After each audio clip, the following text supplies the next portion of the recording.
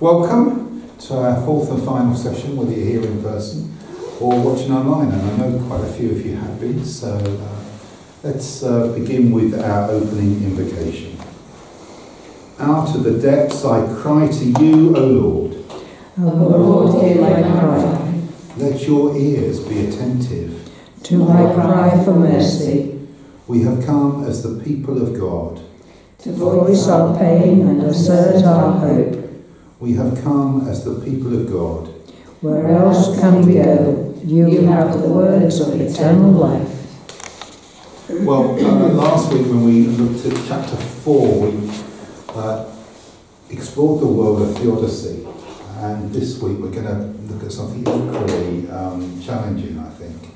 And that is the question of the sovereignty of God as we explore chapter 5 of Lamentations. Thus far, all of the chapters that we've looked at have followed that pattern where they're ordered by the Hebrew alphabet. Yes, we've learned that, haven't we? This week, things change in chapter 5. It makes me wonder, actually, if this is a poem that's been added on by someone else, but whatever, it's unique.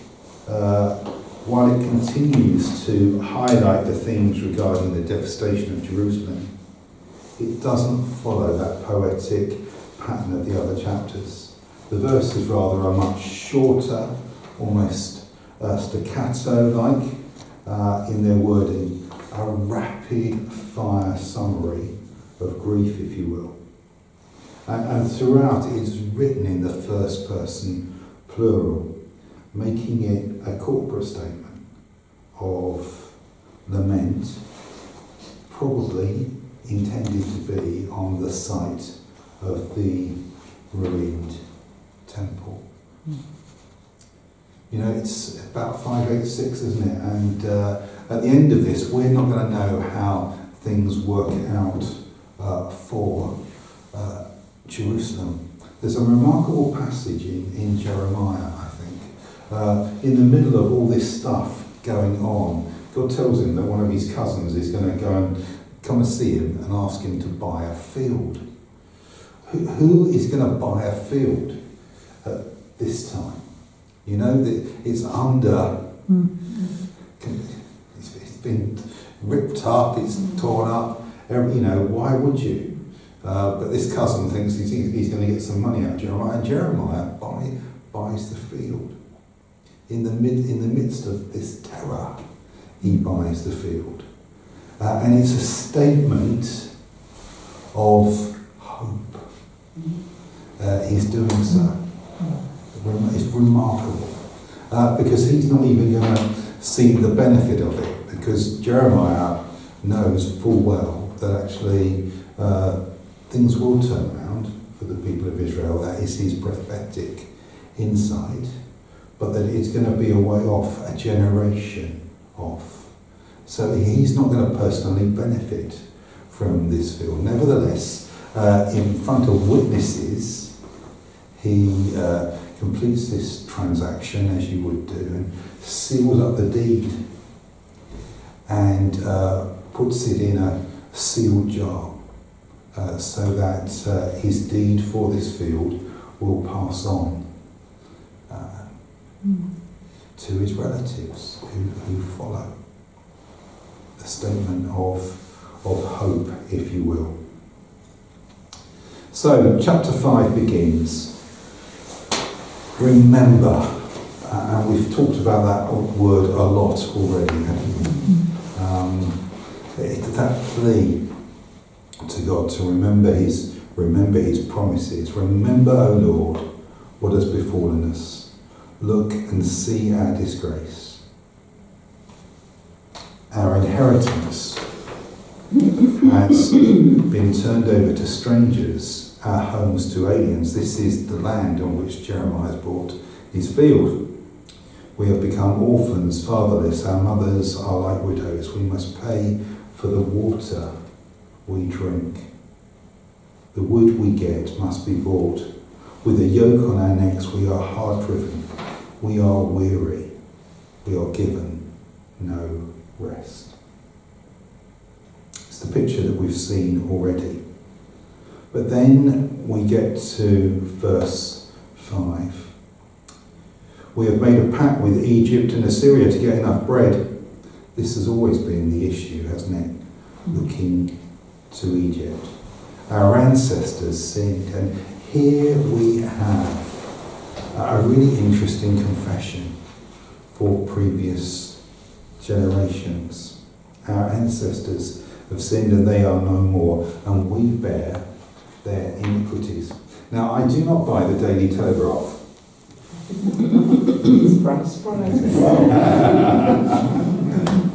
know somebody does, but I still get the mail. Yeah, do the mail instead. The Telegraph is getting a right old head of steam up about the Church of England at the moment. And that's about changes because of declining parishes, but also it's got a head of steam up about the fact that the Church of England are considering making huge reparation for previous injustices, particularly concerning the slave trade. And they're working out how to do that. And I think Justin Welby's been extraordinarily brave in that. But so many people are asking, you know, this is all a bit woke. That's what they're saying. And, you know, we should give up on confessing and making good for the deeds of our ancestors. Here, this is where this chapter begins. And it would seem to me that it suggests, what do you think? And how far back do we need to go? I guess is one of the questions. I think it's a difficult one, isn't it? In that I think there's plenty of wrong happening right now to start going back. I mean, I'm not saying that we shouldn't go back, but we don't want to lose sight of the stuff that's happening now as well. I don't know. It's difficult. It's tricky, but I suppose thinking about that example with the slave trade, it still knocks on, doesn't it? Yes, absolutely. And so it's still relevant. You know, and it's just sometimes so distressing. You'd think we'd got beyond certain behaviours or attitudes. We haven't. A lot of them, and I think that's because it's still implicit in a lot of our, you know, social fabric and attitudes and so on. That I can understand why he's doing that. I'm aware of the controversy. The only bits I see in the Telegraph are bits that come up online, then you have to pay to get beyond the fifth line. Don't do. But I kind of pick up bits of what you're talking about. Well, that's exactly how I access it. So, but every day. But there's Vicky's point's valid as well, isn't it? I mean, because there's so much now to get engaged with, and it is tricky. I think the trouble is, it's like everything; it's become politicised, doesn't it? Because the woke sayers,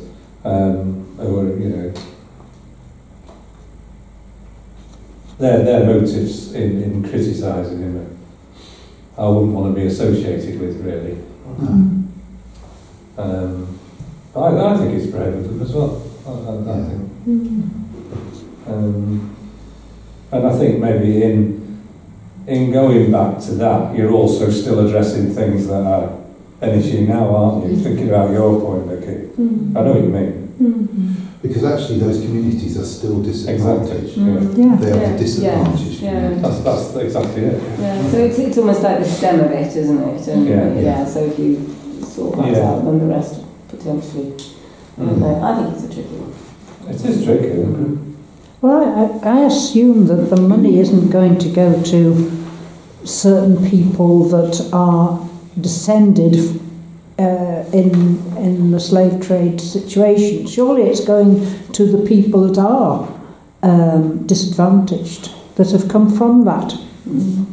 I don't know what they mean. Do you know? I don't know how they're going to. I think what I know is in Liverpool Diocese is going on is that we're very involved in this thing called the Triangle of Hope, and that is trying to address some of the ills that have gone on. And one of the things that happened when Bishop John was made bishop was that he did sit in the throne momentarily because he had to. That was the legal thing that was required. But he very quickly vacated it to a space in the chancel. And that bishop's throne now has got a very clear sign that actually the money that paid for it was slave trade. And the cathedral are really trying to acknowledge that all around. So let's go on. Thought that was an interesting question to think about. As we think about generations gone, how far do we go back? But as we read on in verse 8, we see what's going on. Slaves rule over us. There is no one to deliver us from their hand. This is worse than Egypt. They were slaves there, but now the slaves rule over them. We get bread at the peril of our lives because of the sword in the wilderness. Our skin is black as an oven from the scorching heat of the famine. And then it pulls no punches. Women are raped. And unfortunately, that is what's going on today in places of war, still. And that should move us to lament even today. The virgins in the towns of Judah. And then I wonder what's going on in verse 12. Princes are hung up by their hands. No respect is shown to the elders. And I wonder about that princes being hung up by their hands, whether actually what's going on is a physical lynching, almost, in the streets. Young men are compelled to grind, and boys stagger under loads of wood. The old men have left the city gate. The young men, their music. The joy of our hearts has ceased, and our dancing has been turned to mourning. And of course the prophets will promise to turn our mourning to dancing, but this is the reversal of that. But then there's a shift in verse 16. The crown has fallen from our head. Woe to us, for we have sinned. What's the shift? It's this, that they've moved from acknowledging the sin of previous generations to acknowledging actually their own complicity, their own sin. Confession for previous generations transitions to confession for their own sin, and in one sense that is far more profound. So Vicky, you were onto something when you said, what about, our own need for confession in this moment. And because of this, our hearts are sick. Because of these things, our eyes have grown dim. Because of Mount Zion, which lies desolate, jackals prowl over it. And then another transition is a confession of faith. But you, O Lord, reign forever. Your throne endures to all generations. It's a confession of faith, but it's different from that which we saw in chapter 3. Do you remember? The steadfast love of the Lord never ceases. His mercies never come to an end.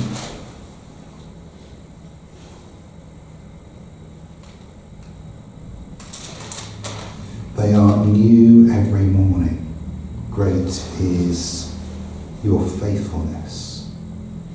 The Lord is my portion, says my soul. Therefore I will hope in him. There, the articulation of faith is to do with God's faithfulness and his love. Here, the author is focusing on something different, and that is the sovereignty of God, God's sovereign will. You, O God, reign forever. Your throne endures to all generations. So it's moved on from Yahweh's love and compassion and faithfulness to Yahweh's sovereignty.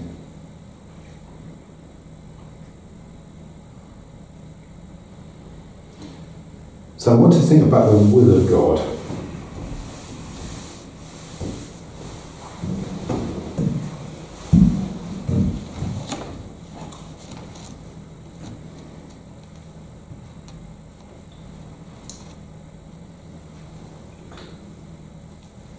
Is it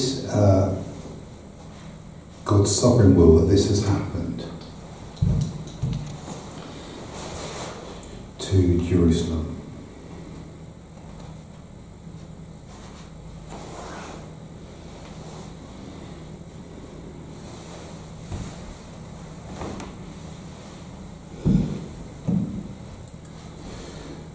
See, I told you we were going to get into something a bit even harder than theodicy tonight.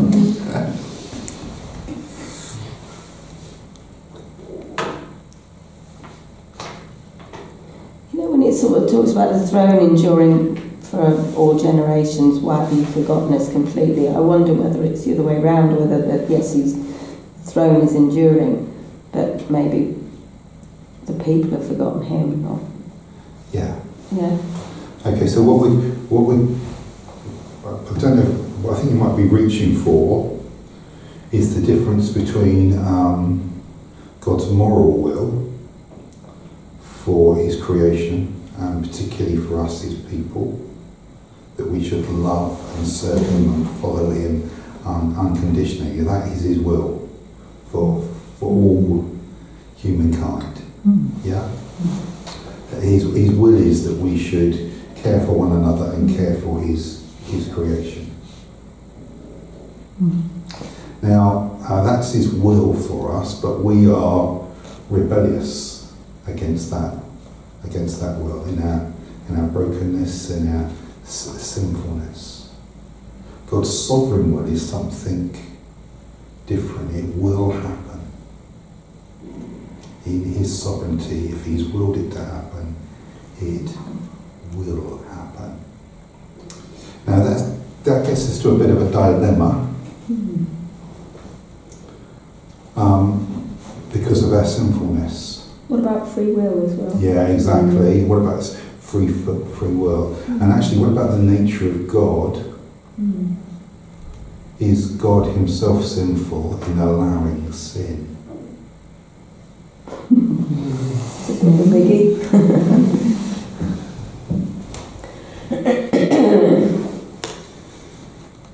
And the dichotomy between God's moral will and his sovereign will is the answer to that question.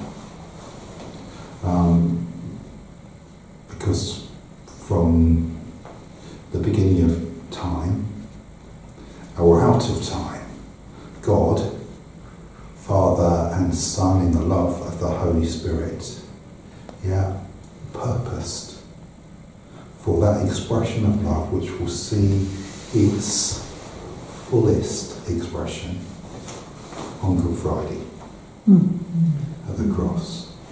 And in that moment, in God's sovereign will, he identifies absolutely and completely with our brokenness, our pain, and absorbs and takes on all of our sins so that it becomes what John the Baptist will call the sin of the world. Behold, the Lamb of God who takes away the sin of the world.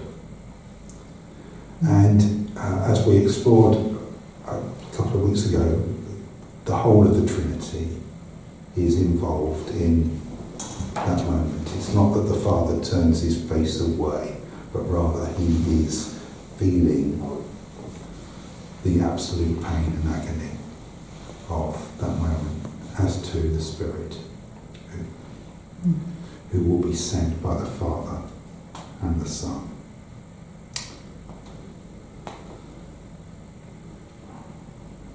Does that make sense? So,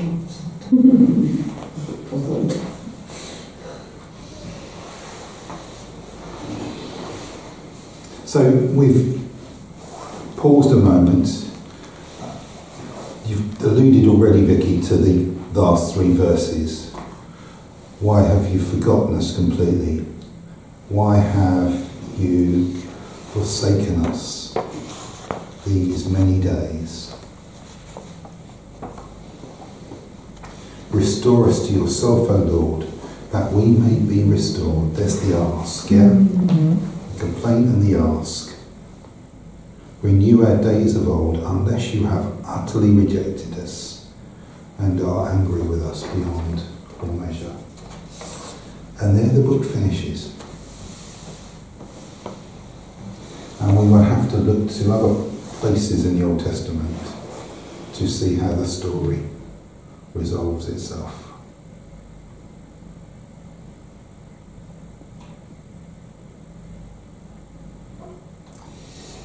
It's a bit ambiguous, isn't it?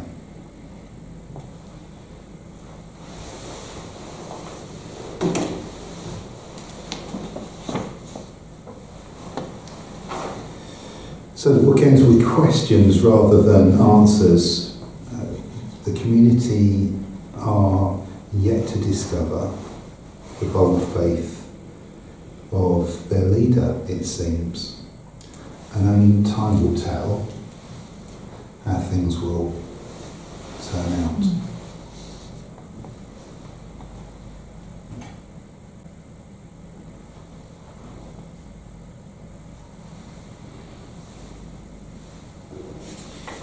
We've thought about Romans 8 quite a lot as we thought about lamentation, and I wanted to pick up on Romans 8, verses 18 through to 21.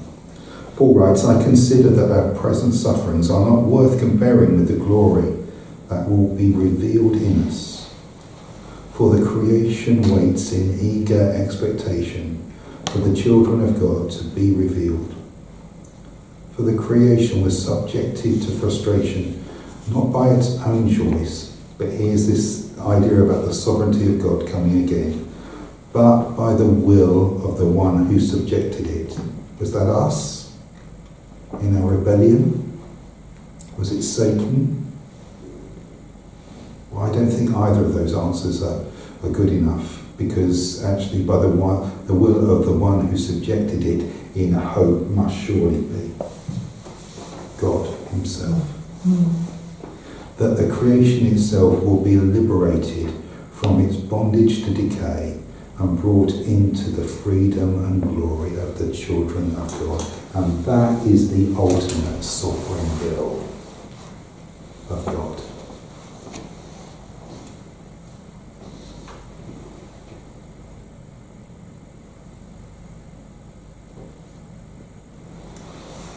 So, Brian Zahn says the only credible Christian theodicy is that in Christ God fully participates in human suffering, and that suffering is not the end of the story.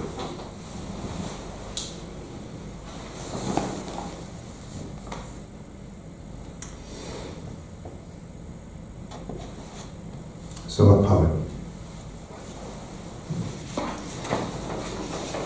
It's by Jan Richardson again from Circle of Grace. Rough translation. Hope nonetheless. Hope despite. Hope regardless. Hope still. Hope where we had ceased to hope. Hope amid what threatens hope. Hope with those who feed our hope. Hope beyond what we had hope. Hope that draws us past our limits. Hope that defies expectations. Hope that questions what we have known. Hope that makes a way where there is none. Hope that takes us past our fear. Hope that calls us into life. Hope that holds us beyond death. Hope that blesses those to come. It was in such hope that Jeremiah built that field. Because he could see beyond to a day when Israel would return and be restored. And I believe to a day even beyond that, when God will wipe away every tear from our eye.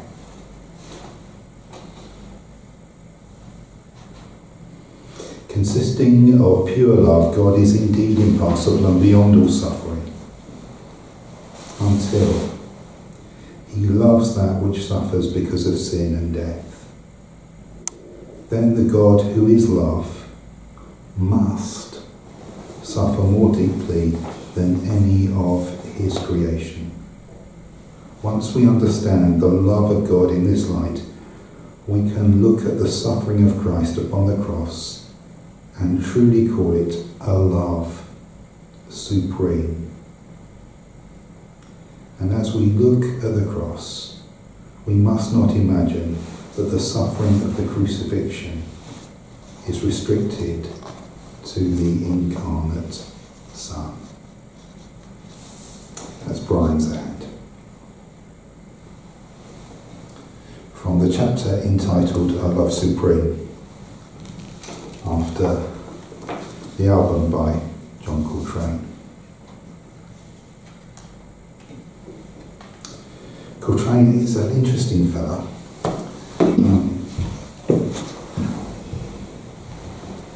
It's never really certain whether he expresses a faith in the Christian God. And yet he writes in the liner notes for the album, "All praise be to God, to whom all praise is due. Let us pursue him in the righteous path, yet it is true, seek and ye shall find. Only through him can we know the most wondrous bequeathal." During the year 1957, I experienced by the grace of God a spiritual awakening which was to lead me to a richer, fuller, more productive life. At that time, in gratitude, I humbly asked to be given the means and privilege to make others happy through music. I feel I've been granted this through his grace. All praise to God. No matter what, it is with God. He is gracious and merciful. His way is in love, through which we all are. It is truly a love supreme. There is a pulse to a love supreme, which is dun dun dun dun dun dun dun dun, and then there is a cacophony of noise as the piece starts. But then comes that pulse through the cacophony, and a voice which repeats, "A love supreme, a love supreme, a love supreme."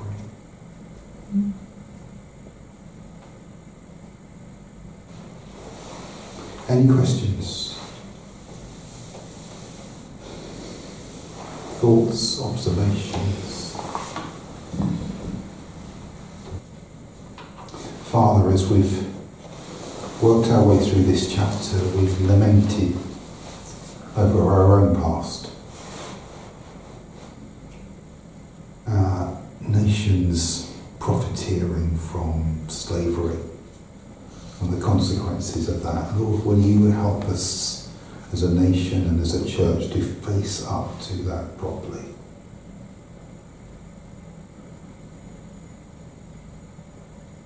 To lament over our complicitness with it now. And yet too, as we've read these words, we've seen the news today of another war zone where rape is happening almost moment by moment. We cry out to you, Lord.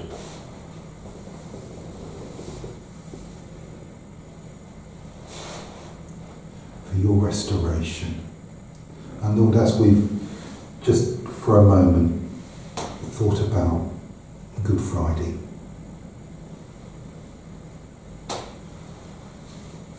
and your Son Jesus bearing the weight, the horror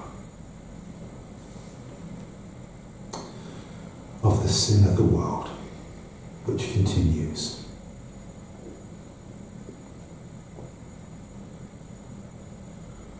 And stretches from that first murder of Cain and his brother